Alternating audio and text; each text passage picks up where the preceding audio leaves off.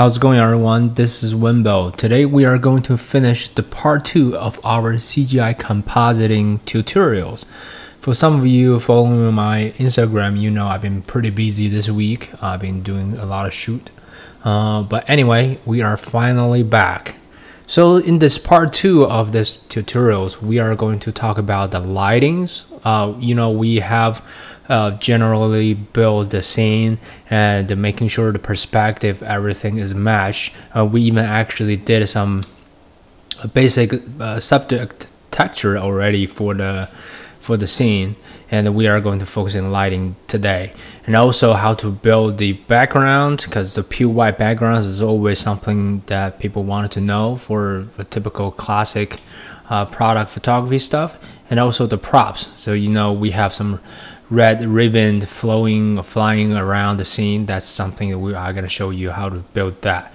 And the very last part is going to show you how to actually composite the entire renders with 3D object and the images in the Photoshop. So without further ado, let's get started. Let me drag it to the file that we have worked with last time. So this is pretty much the scene that we have already built, and this is just a reference image that eventually we want to have this kind of look. So as you can see here, we already have a general cylinder shape of items we just roughly built, and we have a floor and the background. But if you go to the render view, it doesn't look like that very well, simply because it's not pure white and we are using a HDRI image as our lighting. So that's something that I've been talking to a lot of people about, how to use HDRI. This is never going to be your main light. You are supposed to be the person who control the light. It can be a very general fill, but for our purpose of building this scene, I just need a broad lighting and temporarily just kind of light the scene. So next thing we wanted to do is we wanted to build the lighting according to the image. So for this image, okay, this is the final result, and the image I was created in the studio, just shooting this actual products, is using very simple techniques. The backgrounds is illuminating using a light, and the foreground is actually just kind of a very glassy or reflective surface, and to reflecting the whole scene. So in general, you need to have a really good clean background backlight, and also have a key light from the left hand side, and slightly darker or less strong fill light can fill into the shadow of these areas. And that's pretty much it. So this is what we're going to build in our scene to replicate the same lighting. You may ask why we still need to do that, since we already have a pretty beautiful product already been photographed.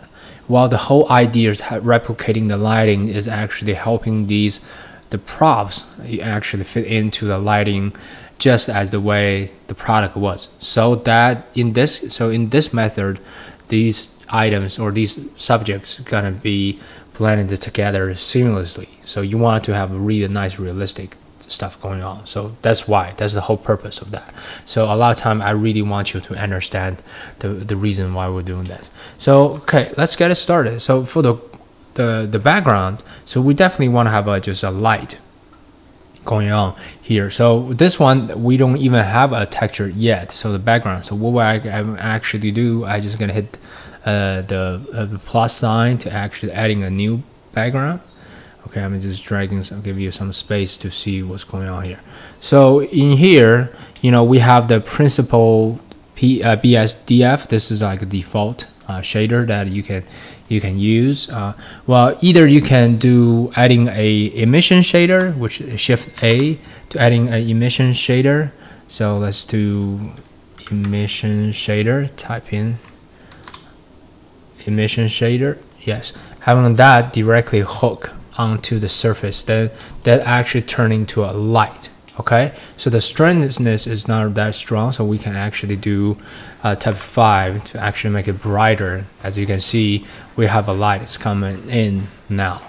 Another way is you can just still use the principal BSDF and to utilizing this to hook in the surface.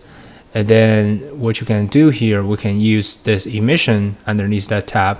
You can just pull the pure white, and then you still can dial that strength to 5. So actually, eventually it works just like it was, but it actually have some other roughness. You can kind of dial it a little bit, but I would just recommend just simply do that. Yes, to you. So I'm gonna hook that back in. So we don't actually need any texture with this and to do anything else. This is just general, even illuminated light or plane. So that would be the perfect. If we can get this thing in the real world, even better. Sometimes you just need to use that clean white illuminated background. So if I tap the 0 on my number key, so if I'm going to the camera view, so now you can see there's a clean backgrounds going on here already. So yeah, so we got that. So next thing we wanted to do is to actually get this background, the floor, to actually having some reflective features going on to getting a really nice reflection from the shadow. So before I'm going to do that, I just want to actually temporarily just disable this HDRI, because since we already have a light in the scene, so the moment I hit Control and the right click and the slide, it's going to cut off this shader. So we have something going on here in the scene, right? And actually kind of pretty nice to illuminating the whole image, everything. If I'm going to adding a new texture of this floor, so I'm actually hit new, and I can actually change that to floor. Then a couple of things I wanted to do is I definitely want to make it looks very clean, less roughness. So I'm actually all the way to, I can say even 0.0. I don't want to give actually I wanted to do 0.01. So it's pretty low. You know, as you can see, this is like a mirror, right? It's reflecting everything else. It looks here pretty nice, sharp. And the specular, I can actually drag to all the way to 1. So it's like a perfect reflection. It feels like it actually just feels like the backgrounds and the floors is just simply blend in, right? You don't see a line between there. If I select that, actually the horizon line and this floor actually there. But using this method, then you just seamlessly having a pure white background coming in there. Another trick that I often want people to know is you can actually just changing the base color. It's not 100% white. You can change it to white, or you can even change it to black. Look at that shadow. It looks actually more defined and clear to having that. So this is just what's gonna happen if you in the real photography world, it's studio as well. If you're using just a white acrylic sheet, actually have kind of a milky type of it's not that clear, not that contrasty compared to a black acrylic sheet. See, that's just going to make it look much better. You may wonder why we have to use in black. Well, in that case, I don't really know too much about the science behind it, but it just works in that for my experience. So now we have all these scene built, and let's see. Because we're already have this entire camera angles and perspective, everything is finished. So what do we want to do next? We want to build this actually ribbons going on here, just trying to getting some stuff going on to giving a little bit more dynamic look. And another thing that I want to point it out is in order to make this still image looks cool, one thing is we're introducing dynamic, and also we are using these leading lines to kind of leading the viewers to the subject. right? And the color contrast. There's a lot of stuff that you will pick or to learn along your way, so you eventually will get much better on that. So okay, so cool. So how to creating a floating ribbon over here. So what I will do here, I just gonna go to top view. I'm gonna do the solid mode. Shift A, just quickly add a plane, right? We have a plane. Hit S and X. It's gonna get it like strips over here. That's it. And then I'm going to go to the grab it, hit X, come here, and I'm gonna go tap, go to the edit mode, Control R to actually adding a couple of loop cut. Don't add too much, so because you want to have a good control over it. And then we having this already now.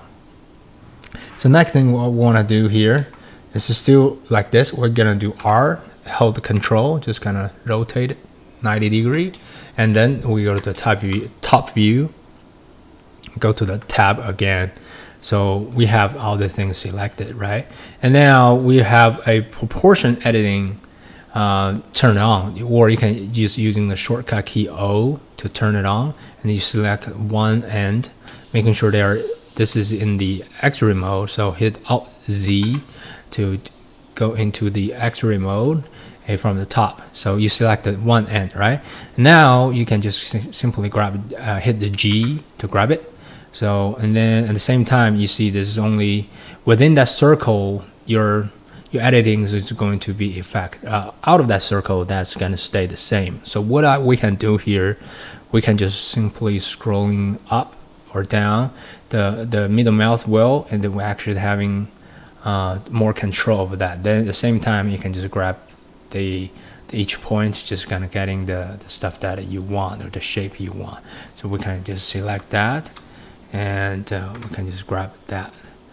You know, there's tons of options that or stuff that you can do, just make it kind of like cool, or because we don't have too much point at this moment, and actually turning on the proportion editing doesn't really help you too much, but I really want you to know that you can do that while you're working on it. And then next thing is you be like, this is not ribbon window, it looks pretty chunky or anything.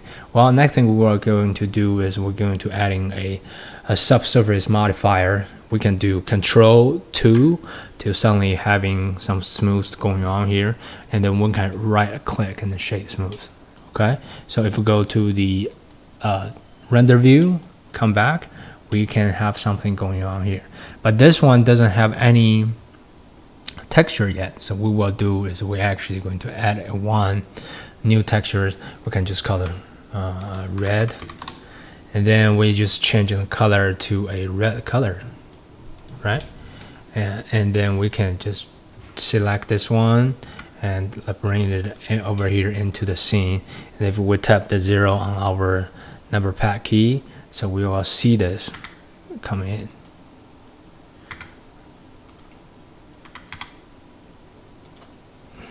And then if you double hit R, you can actually kind of rotate it and scale it down, whatever. So you have tons of stuff going on here. But now if you realize that, notice this, oh, this doesn't looks good. This doesn't have the textures or anything compared to our reference image. It doesn't have that clean, nice look. Well, what's the reason for that? Well, the reason is because the lighting. All right. So one thing I want you to notice that we are having in the camera we have actually a texture in there, right? And our opacity was 1 because I'm trying to giving you a good. Let me temporarily hide this real quick. So let me go back to camera. You can see here we have a background image, and the opacity is 1. So if I'm dragging this down, up and down, you will see no difference. What's the reason? Is because we in our cylinder, the object over here, cylinder, we also have a textures going on here. So if we go to the monitor, and then we are project this texture through our camera right here. So in here, so we can see everything like that. Because if we go to the solid mode, X-ray mode, it's not that define model items is because it's a texture project on the top. So what we can do, we can temporarily hide. If we hide this textures, how to do, just unhook that. Then there's nothing going on here, right? If I'm hook this thing on, it's in here. So what I'm trying to say, back here. What I'm trying to say is that this actually not really reflecting the real light of the scene. It is because a picture of a projection from a well-lit images coming here. So the next thing I wanted to really emphasize is this. This image that we are shot in the studio is actually having two lights in the front. We have a background, white background already is our main light or light that having directly impact for this subject, but we still need a front light to actually illuminating one side and the field light to illuminating that. So in this case, we actually, in our scene, we're missing these two lights, right? So we are going to adding another two lights. So Shift A, adding a light, and we can just do the area light, and we can actually go to top view, hit S key, and then hit R to rotate it. Oh. R, let me drag this thing down, hit R to rotate it 90 degree, and then just kind of drag it on the side. Okay, and we can go to the power. We can just type a random number, 5,000 watts, and then we can just kind of rotate that. We actually just gonna grab something like here, and I believe the main light is actually, the key light is actually from the right hand side, so I'm gonna position right here. So now if I'm turn the ribbon back and hit the number key here, so you can see we can actually have some, and obviously this light actually is way overpowering, so we can just do maybe 1,000.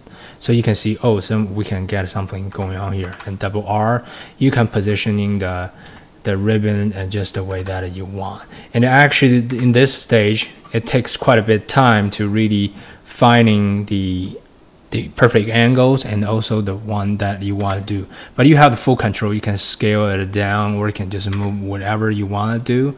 So that's kind of the whole idea. But you already know how to do the ribbon. So if you want to actually make it longer, you can just go to the edit mode, hit that, and right click. When you hit the control control right click, you can actually just kind of continue adding, extruding things going around here in the scene.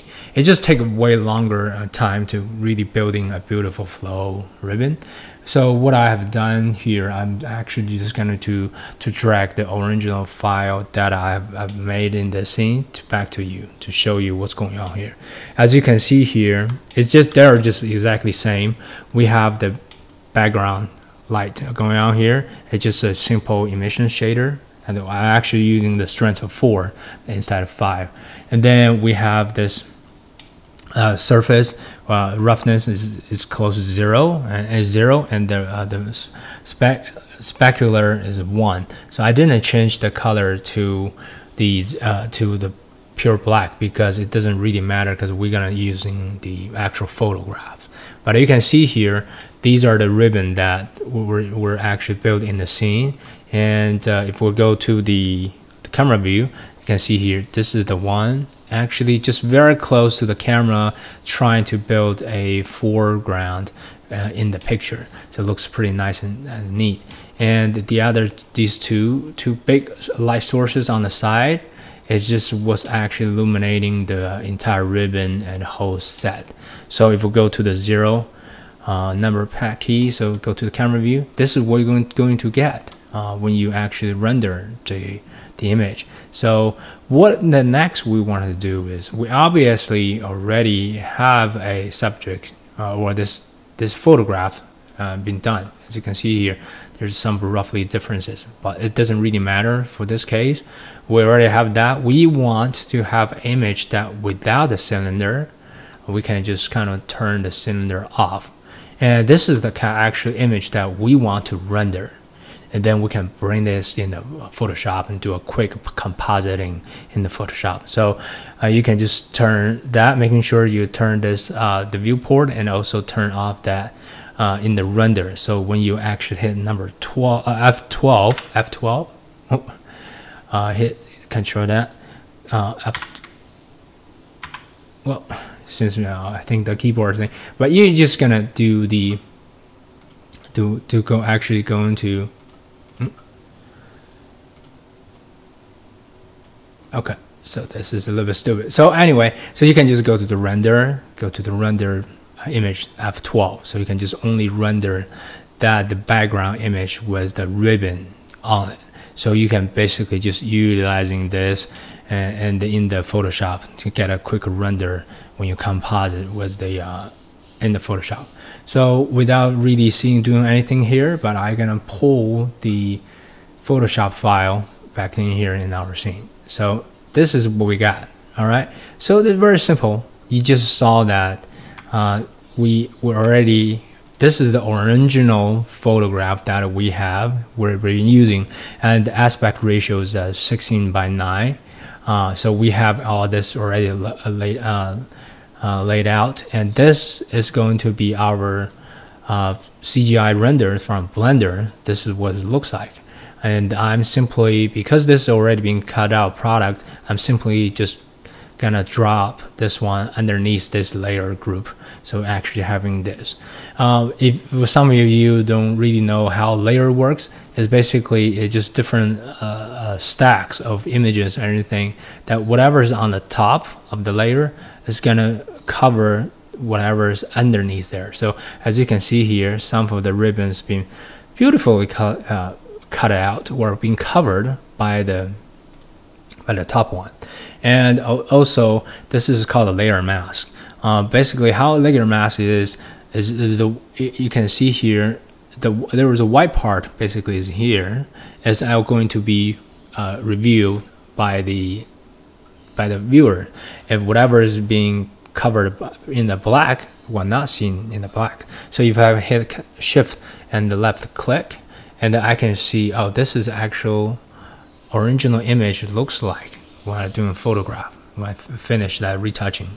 So if I'm having the layer mask on, that's going to be the one image that have a transparent background, and having the CGI built background and the photograph, and this is eventually become a perfectly built CGI compositing. And this is actually the end of our tutorials, and hopefully this is kind of short tutorials really help you going through the entire process of how to build a CGI compositing. I will say the lighting, the perspective are the most important key elements for a proper compositing, and I'm hoping this tutorial is really going to help you to have more freedom in your creativity world, so you can actually creating something that you probably never thought about it. And the CGI was originally it was a lot of times being utilizing in this way to compositing with a photograph in the professional photography world. So yeah, so just kind of spend your time to really understanding software and developing your concept, and really bring them to real life. Again, thank you so much for watching. I will see you in the next video. Bye everyone.